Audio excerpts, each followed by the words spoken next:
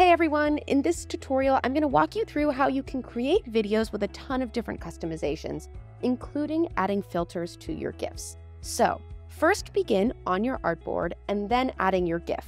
You can either upload a GIF directly from your device by using this My Assets icon and then uploading using this button here, or you can go to our media library, choose the GIF tab, and then search from our complete GIF library with thousands and thousands of GIFs, or scroll to browse. Once you've selected your GIF, simply select it and it will appear on your artboard. Because GIFs have movement, your artboard will be a video artboard and you can use this play icon in the bottom toolbar to play your GIF.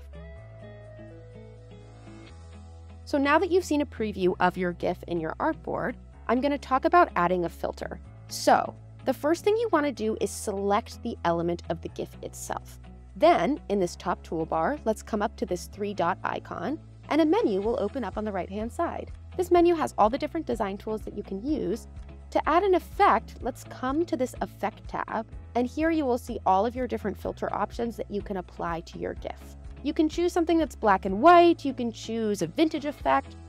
There are so many options for you to choose from, so once you've selected your filter, what you can do is scroll all the way down, and now you can make further adjustments to your GIF effect by using these sliders here to adjust the blur factor, the brightness, the contrast, the hue rotation, and the saturation. If you're making adjustments and you want to go all the way back to your original format, you can just click Reset Features and your GIF will return to the original form. Don't forget that all of your work automatically saves, so you never have to worry about losing any of your work.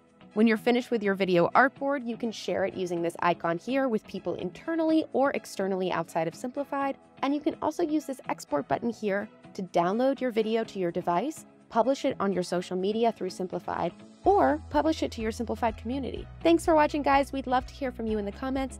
And do check out our other tutorials to see how Simplified's design tools can help you every step of the way. See you there.